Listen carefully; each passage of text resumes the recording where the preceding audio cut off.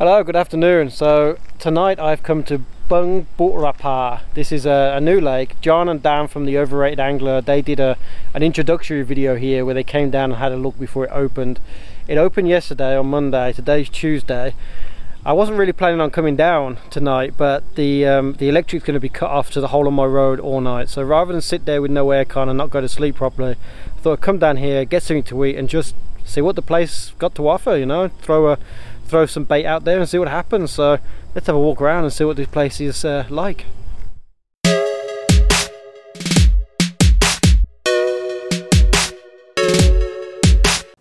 When you first walk into Bungburapha, it's really impressive. Somebody's obviously spent a lot of money setting this place up. There's a big restaurant floating at the one end of the lake with buildings on both sides. It's all been done out with like a white marble effect tile. If you're interested in seeing this lake in the daylight, I'll put a link in the video description to the Overrated Anglers video. They did a walk around at this lake before it opened, and you can see some more of the detail in their video. The reception for the fishing is on the right hand side as you walk from the car park. Here's the map of the lake. The top end here is where we walked in from the car park and the restaurant is. The rooms run down both sides of the lake and the common bank is right at the far end. It's quite a good walk to get to the common bank. On the counter they've also got the information about the different sizes of rooms and prices for the rooms if you want to rent one of the rooms. And then they've got the information about the fishing, 300 baht per rod. You can rent gear here, you can rent a net, and the information about renting the gear and the deposit is also there. It's all in Thai. I'm not sure how much information I can write in a video description for a YouTube video. I'll do my best to put the information about the rod ticket and the equipment rental in the video description, and if there's enough room I'll try and put some information about the rooms as well, because it's all in Thai. This is like a 5-star hotel, and I just spoke to them and they said the price for the tourist and the price for like if you have a driving license is the same. So if you're going to Pattaya rather than go to Bung Sam, around 4,000 baht. Here 300 baht. Look at this place. There's the floating restaurant at the one end of the lake. Really is impressive what somebody's done here. I'll put a link in the video description as well to that Facebook page, so you can go and have a look at the information that's there. The bread or the ram, 3 kilos for 60 baht. They've got a little shop here that you can go and grab some snacks from, some drinks. It's a little low on stock at the moment, but I'm sure they'll figure that out and stock that up. I did notice that there was also a tackle shop, but that was closed when I got there. It's quite a walk round to the common pier. Thank God they've got some trolleys. It's like walking from the entrance of Bung San Ran around to Bungalow 29 just to get to the common pier. But it's all flat, it's easy to use the trolley. The only problem is just as you go down onto the common pier there's a ramp. That's going to be interesting when it gets wet and a little bit slippy.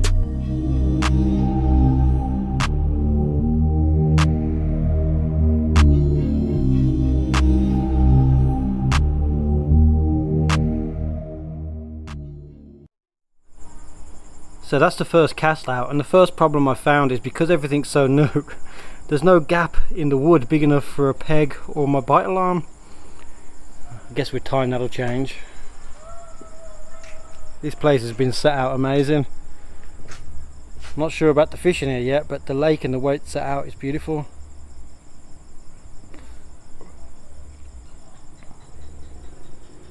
I don't know if you're going to be able to see the details at night. I really need to come back and do this during the day, but like I say, I wasn't really planning on coming down tonight.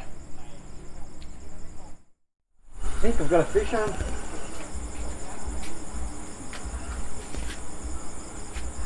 First fish at Bungburapha. 1 bucket of bread in. I haven't had many bites. I've only had the float knocked around a couple of times.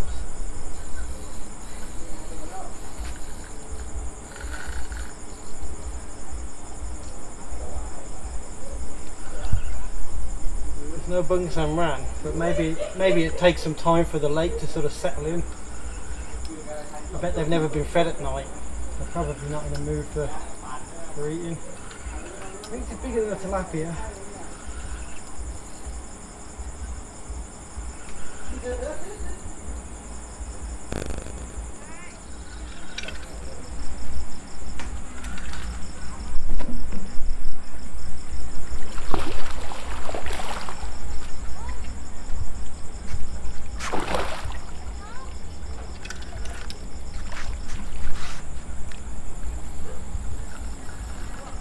baby Mekong. That's why it feels really so small.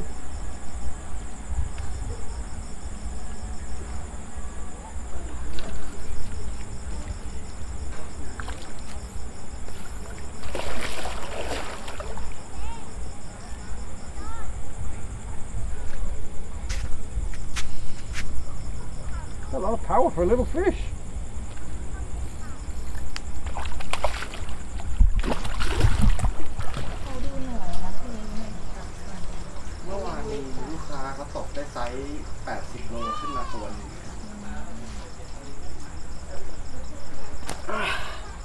Gotta be careful with these. It's very sharp.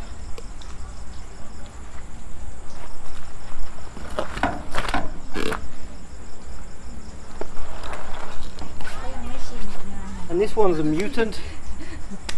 It's missing its dorsal fin. Normally it's got a fin there.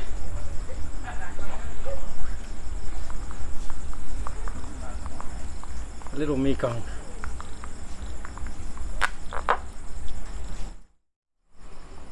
Okay, so just ordered my first bit of food. I ordered fried chicken. Took an hour to come. I think they forgot to bring the food out, and it's kind of cold at this point. But it is a new lake, and they're figuring out how to do things. What did you order? Oh, pad kapow thale. Okay, that actually smells alright when you open that. Oh well, let's give it a go. So at the fishing peg you get a power outlet, a fan, benches and tables all the way along here. They haven't supplied any unhooking mats. I brought my own. This step to get down to the lake to net the fish, that's a big step, you know. If you was a little bit older and a little bit difficult, you know, restrictive movement, you wouldn't be able to get down there. It needs another step to help you down. But anyway.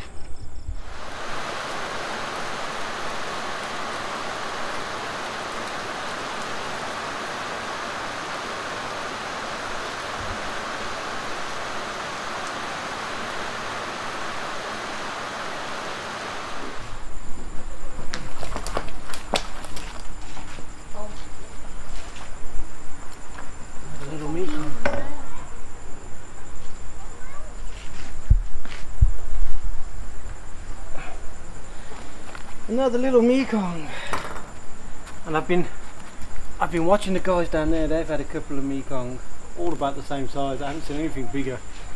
I have a feeling this lake, yeah, it might have some bigger fish in it. If you look on their Facebook page, they did put some fairly decent Mekong in here, but I have a feeling that the vast majority of the fish are small little Mekong like this. But they'll get bigger. It's a nice lake.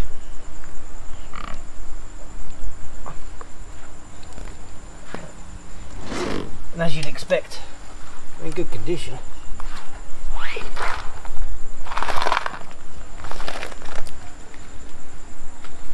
This step's too big.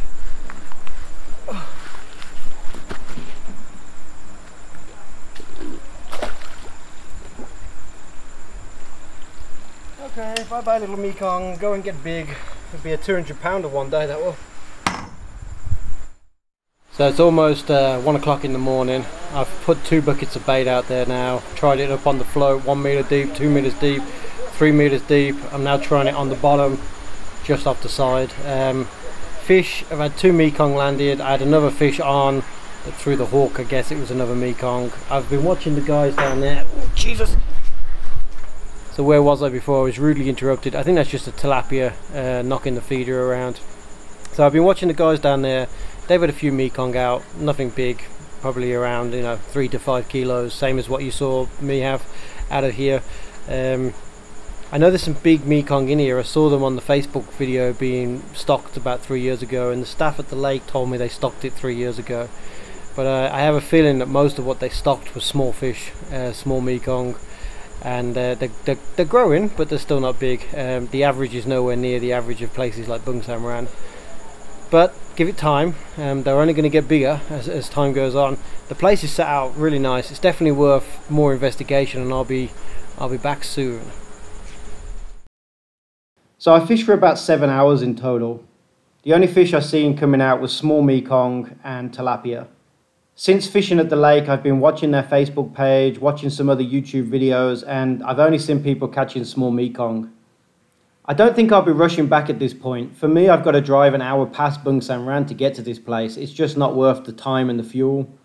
But it'd be interesting to see how this lake develops in the future. Somebody's put a lot of time and money into setting this lake up. I just hope that they can do the same with the fish. I'm sure the overrated angler guys will come down here and do a video soon. Be interesting to see what they can take out. Thanks for watching. See you soon.